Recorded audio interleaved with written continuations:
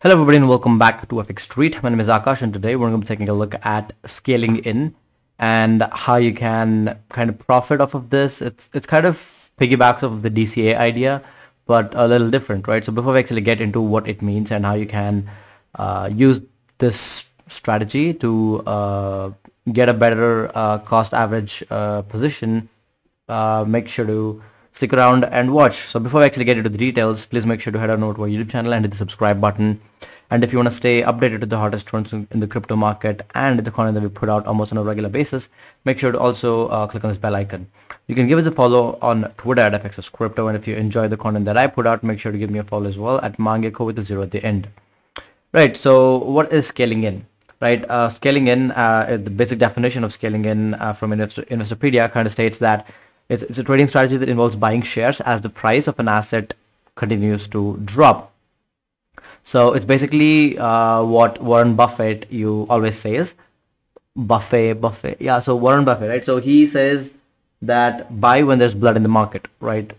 It basically is the whole idea of scaling in is that.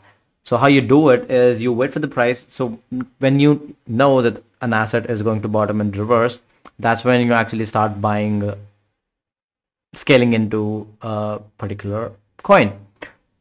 So the best example for this was Michael Saylor and what he did, right? So back when Bitcoin price was around in the 10th of May or something, I think he started buying, hold up, I think I have that. Right, so MicroStrategy started buying Bitcoin somewhere in the August of 2020, and they started scaling in. Now this is a little different because the asset was rising, the price of the asset was rising. But basically what they did is what happened between after the Bitcoin price hit an all-time high at 65k and it crashed all the way down to 28k. Right, between this period, what MicroStrategy did was it continued buying a lot of Bitcoin, and it bought a lot of Bitcoin here. Now what it does is as you continue buying an asset during its fall, your total average continues to decrease as well. But the whole reasoning behind scaling in is that you accumulate a lot of the stock when other people are selling, right? Mostly what happens during after a top is formed is that the investors start to book profit and it kind of snowballs and people start to panic sell, which leads to a frenzy and then a massive crash, right? Over here, as you can see here, we saw something similar happen. And in this case, the panic and the frenzy kind of set in after the initial domino was basically Luna, and then there was Celsius, and then there was 3AC, and then now we have BlockFi and Nexo caught in the crossfire. So as the asset continues to decrease, in this case Bitcoin, as Bitcoin's price continues to decrease, that's when you start deploy your funds. Basically you buy Bitcoin at 30k and then 20k and then at 10k. This basically averages out your price. Now this is an effective strategy during a bear market, and that's exactly where we're in right now. So let's get into the technical analysis, right? So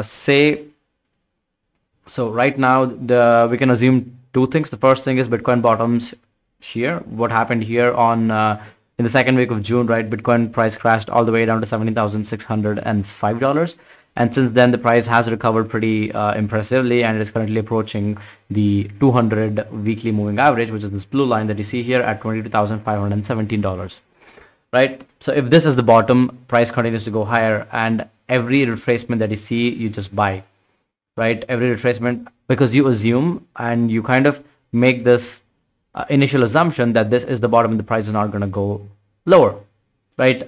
And every dip that you buy basically adds more to your position and gives you more profit.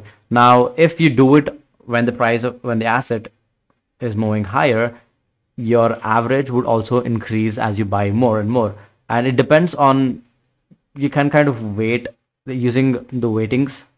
You can determine where the average is going to be. Like say you buy 10 Bitcoins here and then you buy 2 Bitcoins as the price goes up. That means your average is going to be centered around the most weighted point of this particular transactions. So In Bitcoin's case, in the first case, there's no need of there's no need to talk about scaling in, basically, because you're just dollar cost averaging. But if Bitcoin price, this is not the bottom for Bitcoin price, and the price continues to go lower, then what you do is you buy Bitcoins around where it is right now, which is 21.2k, and then you wait for the price to crash down to 17k, and then you buy in again, and then you wait for the price to go down to 15k, buy again, 13k, buy again, 12k, buy again. Now basically that's what scaling in is. Now once your capital, now where does this end? It ends when you reach a targeted amount, or the targeted number. Say you want to buy 10,000 Bitcoins, you obviously cannot do it in one go, considering the liquidity of the market. You have to consider all of that stuff. So the best option is to scale in. That's what large corporations or institutions do during the bear market. That's what Warren Buffett might be doing as the stock market continues to crash. So you either stop when your number for a particular asset is hit. Say you wanted to buy 10,000 Bitcoins and you bought 10,000 Bitcoins, that's where you stop. Or if the capital ceases, right? Say you have $100,000 and you want to buy Dogecoin, $100,000 worth of Dogecoin. Now you keep deploying funds as the price crashes, and then once your funds are exhausted, you stop. But again, right, like it's not just blindly going in and start buying as the price crashes, right? If you started buying Dogecoin somewhere around here, and you exhaust your capital somewhere around here, right? So you exhaust all your capital within 200 days, right? But the price after that has crashed 37%. So you would have to basically endure that loss and the duration. So scaling in and dollar cost averaging are pretty similar, but also the opposite.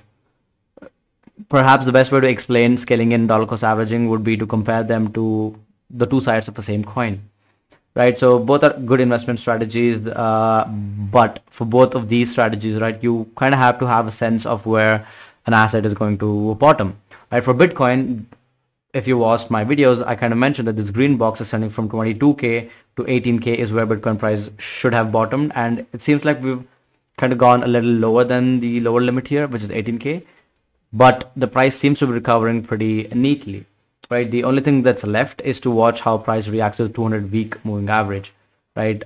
If we kind of get a rejection around this level here, then there's a good chance price could continue going lower. Or if we see another hedge fund or a major platform that is interconnected in the crypto market blow up, then that could be the trigger which crashes Bitcoin price down to 15.5k, right?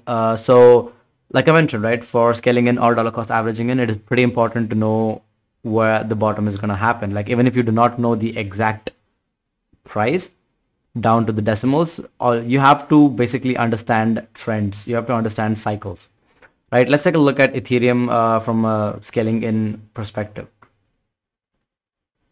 Right, so the void, if you haven't watched it, please make sure to go and watch the previous videos. The void is, let me just briefly explain. The void is basically an area where there isn't a lot of volume traded. And how do you know that the area has not a lot of volume traded in it? You take a look at the volume profiles.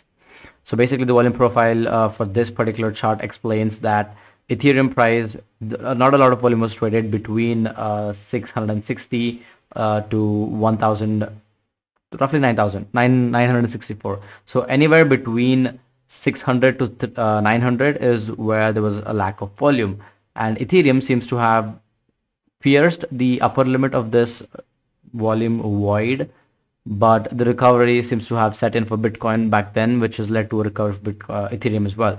But if you look at the volume profile charts here, there is a support level here at 661, but a breakdown of that could eventually push Ethereum down to $383. So it is really interesting to see how price is going to evolve and run up higher. In the case that there is a chance Ethereum price could crash lower, you buy here. You wait for the price to crash down to $700, $600, you buy more, and then you wait for the price to go down again at 383 and then crash and then buy more. And if Ethereum starts to reverse around here, you just kick back, relax, and watch the price rally. Say it goes up to 500, right? You take the average, multiply it by the amount of Ethereum you bought, and then add each of those values, and you get your average buy-in price. Once price hits 5k, multiply all the Ethereum you have, subtract it from the initial capital that you deployed, you get your profits. So basically that is scaling in, kind of similar to dollar cost averaging, but you do it when the price starts to go down. For dollar cost averaging, you just do it regardless of the market conditions. Mostly it is applied mostly after or during the bottoming process, but scaling in is the opposite. So if you enjoyed this take on scaling in and how you can position yourself, please make sure to like, comment, and subscribe. Make sure to also go ahead and check out the DCA video that I did a few days ago.